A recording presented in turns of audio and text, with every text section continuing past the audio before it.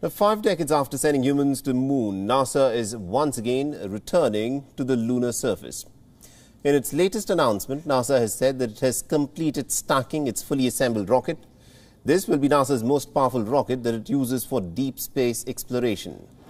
The NASA engineers also showed off the WION spacecraft that was set on top of the Space Launch System at NASA's Kennedy Space Center in Cape Canaveral.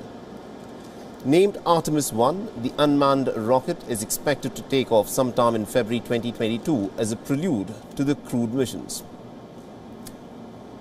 The NASA has said that it wants to land a woman and a person of color on the moon by the year 2024.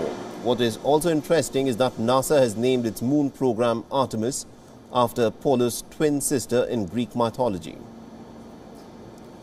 Now, between the years 1969 till 1972, the United States was successful in carrying out at least 6 crewed missions to the moon. And a total of 12 astronauts so far have set their feet on the lunar surface. But after beating the Soviets in getting an American to land on the moon's surface, NASA struggled with budgeting issues. Out of the 20 planned Apollo missions, the last 3 were abandoned due to a financial crunch. But in recent years, with Elon Musk having announced an ambitious target of launching a crewed mission to Mars by as early as 2024, a new space race has started, and NASA, as its target, wants to send crewed mission to the moon by 2024 again, for a sustained presence on the moon from there on.